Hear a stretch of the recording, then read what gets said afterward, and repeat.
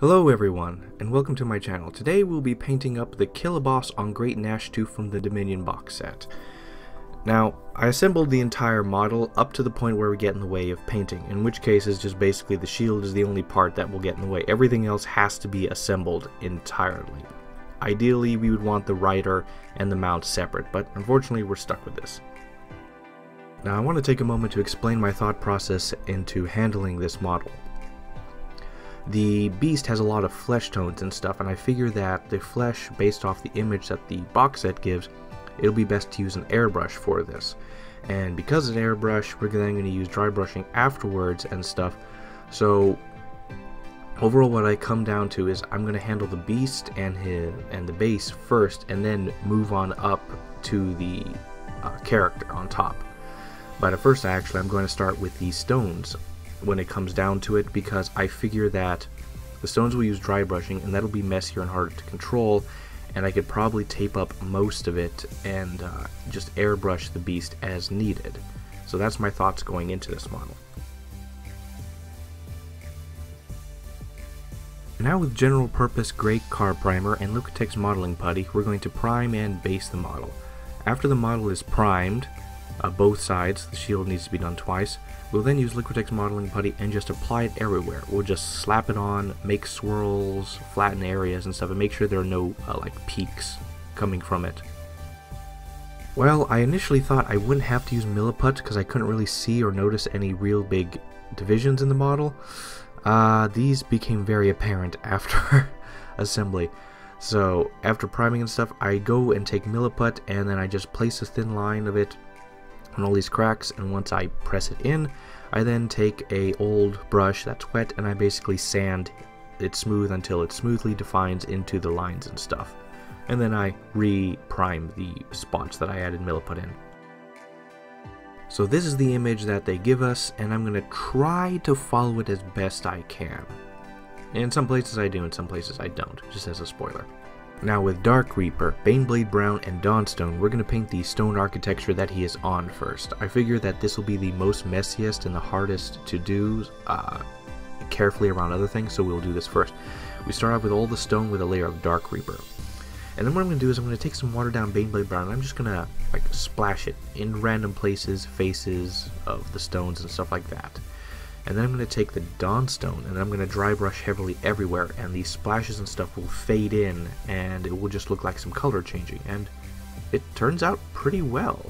Baneblade Brown had to be diluted a little bit so that you could just see a splash of color, and so it would dilute with the surrounding area or towards the edges of the paint, but yeah, it looks good.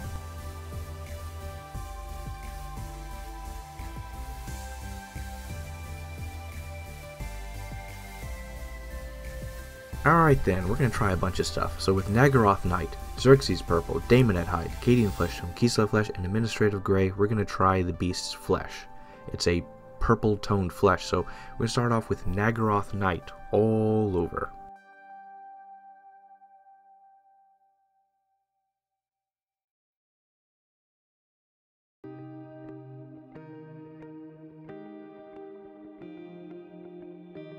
And then with an airbrush, we're going to paint Xerxes Purple and have it flow, cover basically most of the model in this, and we're also taping up the stones and stuff as best we can.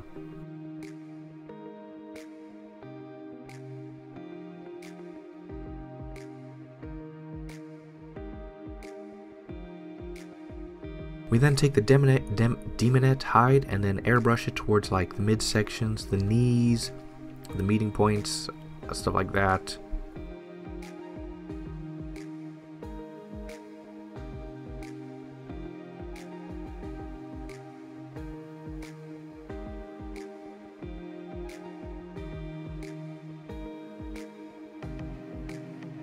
And then with Cadian Flesh Tone, we will apply this to the underside, airbrushing it in and around like his belly and stuff as best we can. It's a little hard to get into some of these places.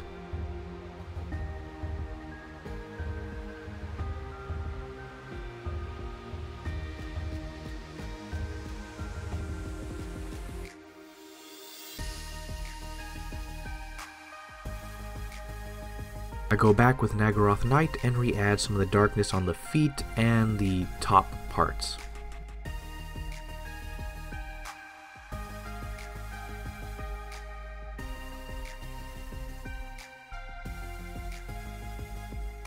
I then go to dry brushing. I then take Daemonite Hide and try to dry brush it on the dark purple areas in order to like add some highlight to them, basically. Some easy highlight.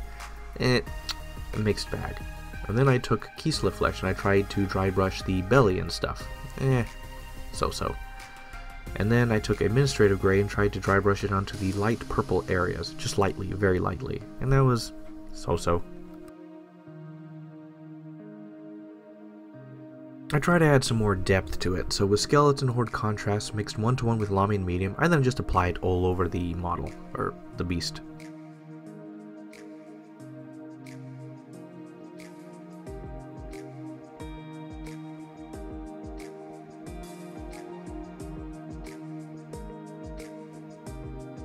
And then with some acrylic ink, very dark purple, I then reapply this is a super dark color onto the feet and the back. However, note it's going to apply a very bright shine, so you're going to need that AK Interact matte varnish to tone it down.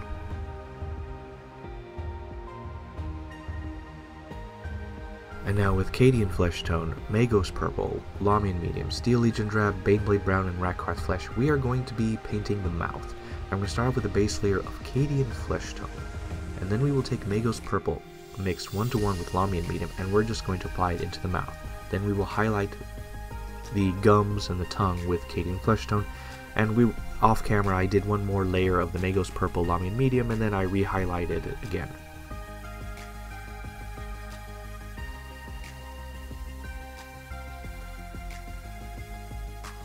And then I went straight to the teeth, with Steel Legion Drab covering the whole tooth inside and out. Then with Baneblade Brown I painted 75% of each tooth, leaving the base of the tooth Steel Legion Drab. And then with a very thin line going up and on the very tip of each tooth with Rakkarth Flesh.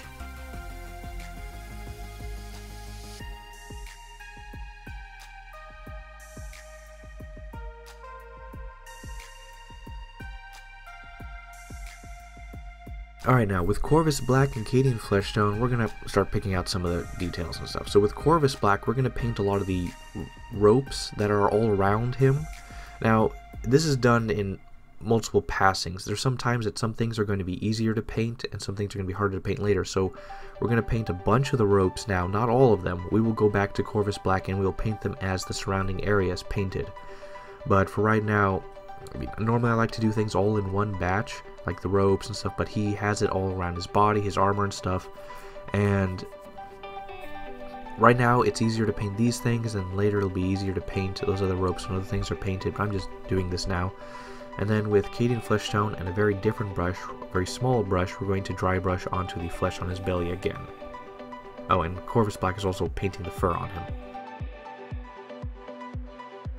Now, for some fun, with Mornfang Brown, Steel Legion Drab, Thondia Brown, and I can't remember its name and I can't read it because something brown, it'll come up later.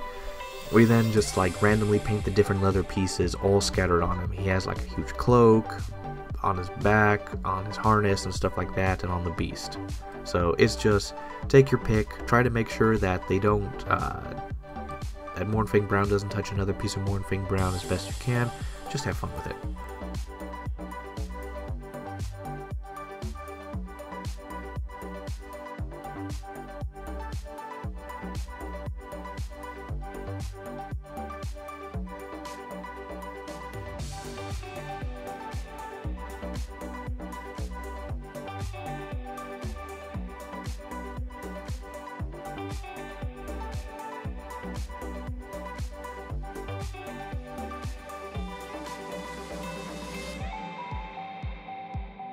And now with Skeleton Horde Contrast, Golem and Flesh, Black Templar Contrast, and Lamian Medium, we're going to paint all the leather pieces. We're going to start off with a 1-to-1 with Skeleton Horde Contrast, and we're going to apply it all over all the leather that we have painted. This is going to give a yellowing effect to it. It's going to be light and subtle. Now when that dries, we're going to go to Golem and Flesh in a 1-to-1 of Lamian and Golem and Flesh, and we're going to apply that all over. We want to make sure it doesn't pull too heavily in areas. And then once that's done, we're going to take a 1 part Black Templar to 2 to 3 parts Lamian Medium, and we're just going to apply it all over the leather. So what we're doing is just applying these different shades and stuff, and how they do is they're going to just add a lot more depth, a lot more color here and there. Now the one thing about the Black Templar mix is that we're not pulling it all over, we're just applying it directly into recesses and shades of the leather, sorry. It's okay, but it's not great. So what we're going to do is we're going to highlight. Now, however, because I've used multiple shades and darkened the color a lot, if I use the colors that I painted on before to highlight, it's going to look bad. So what we're going to do is we're going to take Lamy and Medium, we're going to go back to the 4 colors that we used to paint all the leather with. Thondia Brown, Mornfang Brown, that kind of stuff. And we're going to mix in Lamy and Medium with the paints directly. Now, this is going to dilute it heavily, but it's going to retain a lot of the flow and stuff, and we're going to apply it as a highlight onto all the leather, and it's going to highlight very well. It's not going to be super strong contrast, it's going to blend very easily well thanks to Lamy and Medium. And so basically we're just re-highlighting all the leather pieces mixed sort of one-to-one with Lamy and Medium.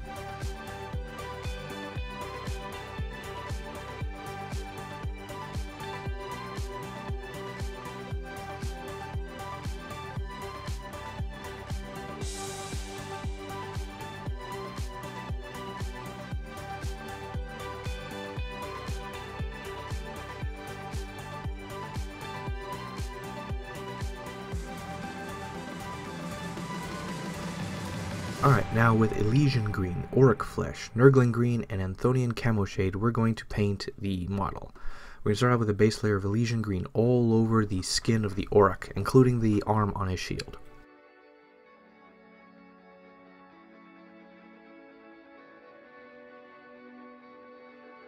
Then we will take Anthonian Camo Shade mixed 2-to-1, 1 part Anthonian and 2 parts Lamy and Medium, and just apply it all over. We just want a small, subtle darkening. And then we will repaint 90 to 95% of all the green skin with Elysian Green.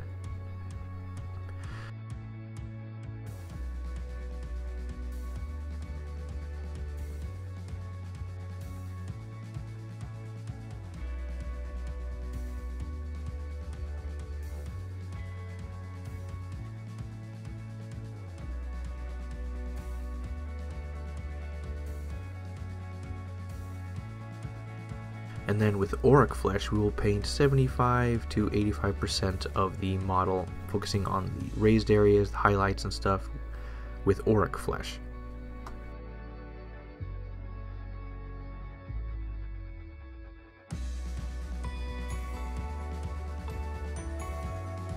And then we will do a 1-to-1 mix of Auric and Nurgling Green. And we're actually going to apply it onto the feet because his feet is higher up, so closer to light and stuff like that. So we will apply it on the most raised areas, the edges, and such and such. And then with pure Nurgling Green, we're going to apply it to his face, the edges of his face. And then finally, after painting all of this, some of the colors are too extreme, some of the colors are too low, so we're going to sort of blend them all together, have them toned together. We're going to take Anthonian Camo Shade, the same mix, that's 2-to-1, 2 parts Lamy and 1 part Anthonian, and we're just going to apply it to all of his green flesh to tie all the colors together. And then with Evil Sun Scarlet and Quellia Green Shade, which is actually blue, we're going to paint the eyes of the Auric and the Beast, as well as the lip of the Auric. The Auric is going to have the Quellia Green Shade on his lips.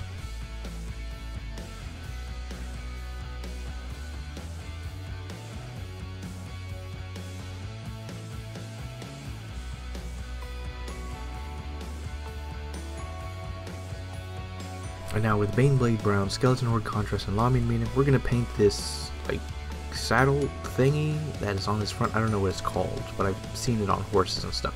Basically, we're going to start off with Baneblade Brown as a base color, then we will apply Skeleton Horde Contrast, mix 1-to-1 on it, and then we will re-highlight it again, sorry about the camera, with all the Baneblade Brown, focusing on the edges, and then we'll apply another layer of Skeleton Horde Contrast mixed with Lamy and Medium in it to add more darkness into it. However, what I should have done probably is for the first coat, done Nuln Oil mixed with Lamy and Medium, and then gone to Skeleton Horde Contrast for yellowing, because it's just not dark enough, but it's okay.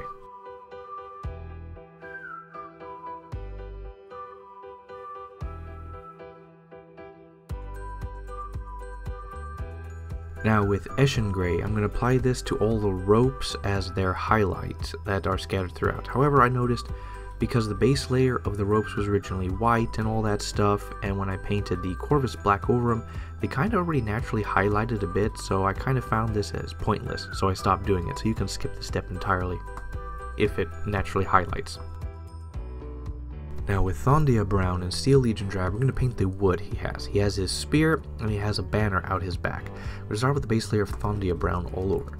Then we're going to do a 1-to-1 mix of Thondia Brown and Steel Legion Drab. We're going to paint these very distinct lines that it has on the wood. And then with pure Steel Legion Drab, watered down a bit, we will apply it on the most raised, most prominent folds and stuff on these sticks.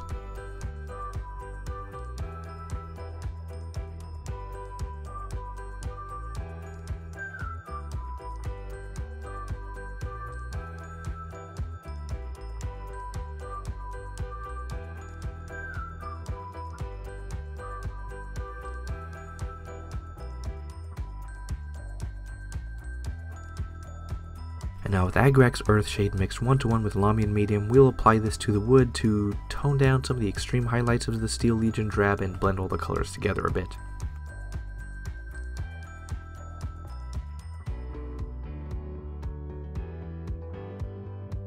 With Cadian Flesh Tone, Skeleton Horde Contrast, and Guilliman Flesh mixed with Lamian Medium, we're going to paint this skin banner he has. We'll start with the base layer of Cadian Flesh Tone on one side and, well, both sides.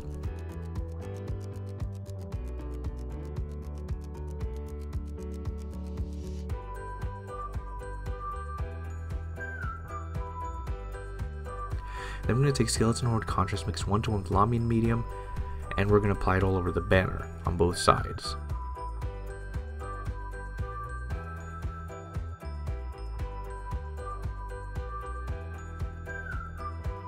We will then go back with Cadian Flesh Tone and highlight everything.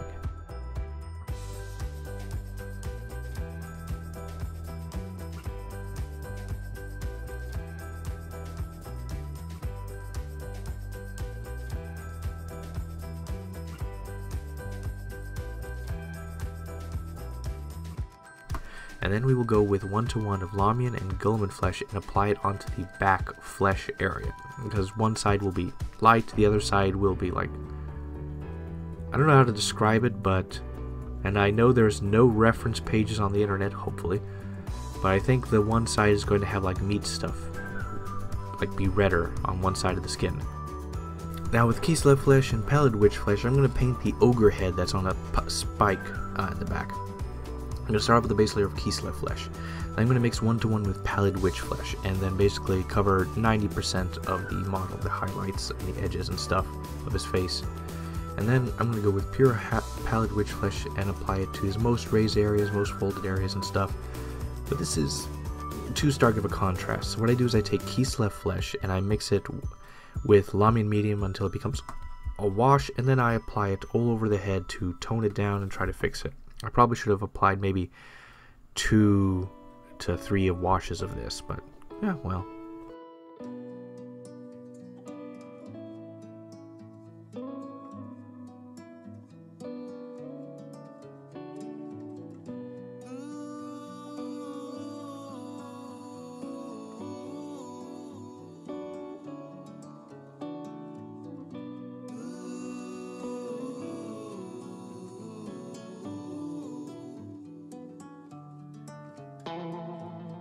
Alright, with Kislev Flesh, Pallid Witch Flesh, Dragonhof Nightshade, Magos Purple, and Lamian Medium, we're going to paint all these sever heads that are scattered throughout.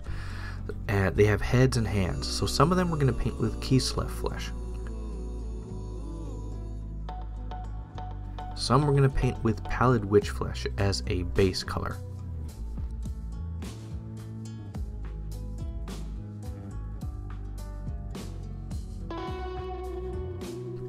And then once we have all the hands and the heads painted on the shield and on the beast, we will then take a 1-to-1 mix of Dragonhof Nightshade and Lamian Medium and apply it to some of the heads, some of the hands.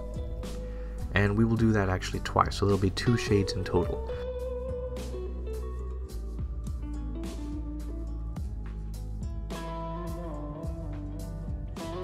Then we'll take Magos Purple mixed 1-to-1 with Lamian Medium and we'll apply it to pretty much all of them. Yeah, we're gonna apply it to all of them. Yeah, I forgot. All the shade, they all start with a shade of blue, and then we apply purple in it, and we make sure it doesn't pull too heavily, and so it adds some interesting color in there. And I'll just use Corvus Black to paint the random hair that is on some of these guys.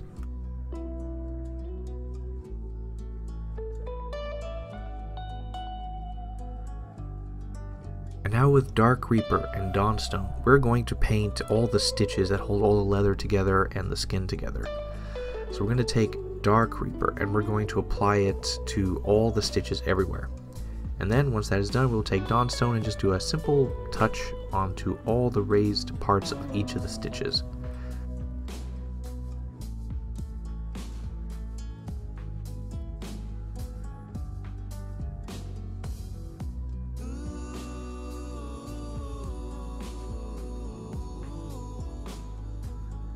And then, although I did mention it, we have Mornfang Brown, I'm going to use it to apply it to a lot of the ropes he has holding some of these heads up.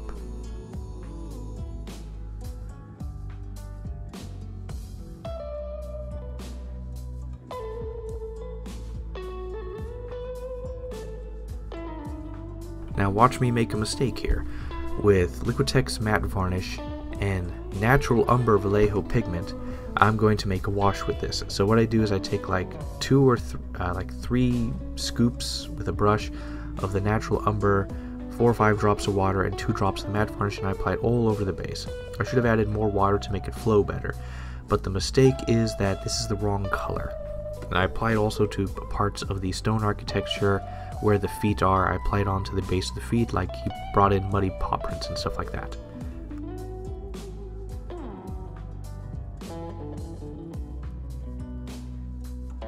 I then redo the entire wash again, except with more water and with the correct color, light sienna.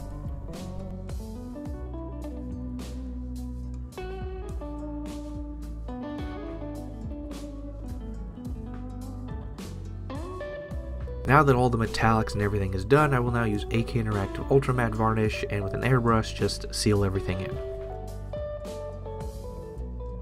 Right, I take this bright red Liquitex ink that I got from my local hobby store, and then I got some Citadel Air Runefang Steel. I'm going to try to paint his shield red again, trying this mix. I'm going to add some Liquitex Glaze Medium and some Lamine Medium. I actually discovered a good mix in this project, but not at this moment, and then I apply it onto his red shield.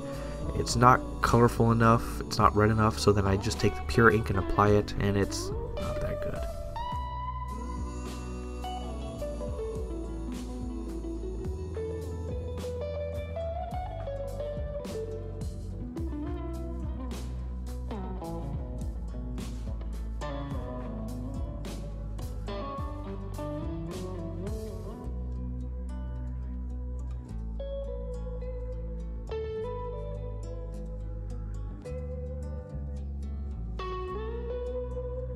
Continuing to try new stuff, I use Liquitex acrylic inks, Noir Carbon and burnt transparent carbon black and burnt sienna mixed with the Games Workshop Runefang Steel Air. And so I added like a couple drops of black and 1 drop of brown. I mixed it and it came out with this very dark black metal.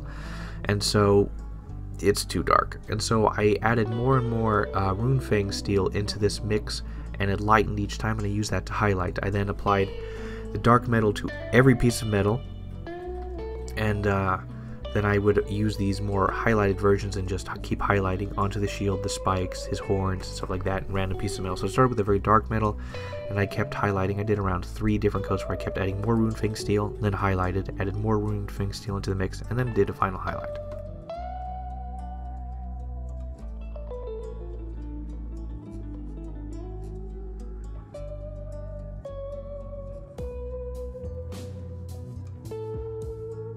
And this is where I discovered something good. I mixed in the Runefang Steel and the transparent burnt sienna, but I didn't add any glaze medium or Lamine medium. And it came out so well and mixed together so well. It highlighted the white shoulder piece here with brass so well. It looked like hours worth of work was done in just a single pass. So I'm going to be kicking out the glaze medium and the Lamine medium from these future Liquitex inks. It looks great. And I painted little bits of silver here and there on the random pieces of metal that were around and on these little rivets that are on the brass pieces and such.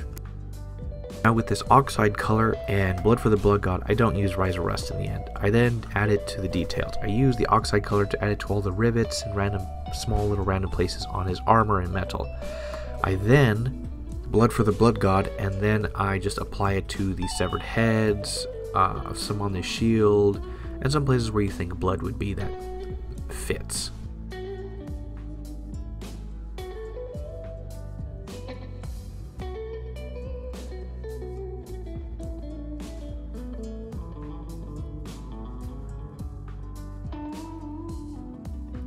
I then did a quick wash of Skeleton Horde Contrast mixed 1-to-1 with Lamian Medium on these brass button thingies. And then finally with Evil Sunz Scarlet and Null Oil, I apply it to his tassels. Just a base layer of Evil Sunz and Null Oil afterwards. Because it'd be easier just to paint these after the metal because they're so intertwined and stuff, so I thought, you know what, why not?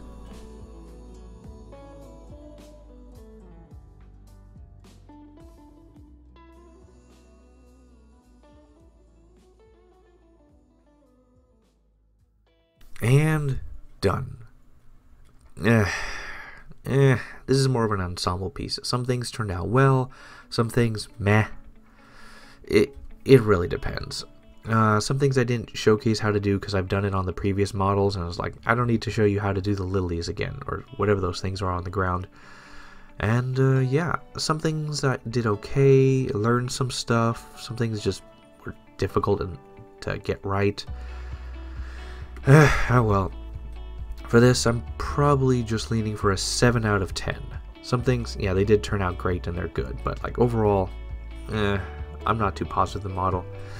Now this model took a little bit longer because it's been a sad week or so in Warhammer. Alright, but ignoring that, as far as this model goes, it is a good ensemble piece overall. It's not my best work. I wasn't that inspired in some things. I was mostly just trying out some stuff. But I've done most of this stuff before on the other models, and so,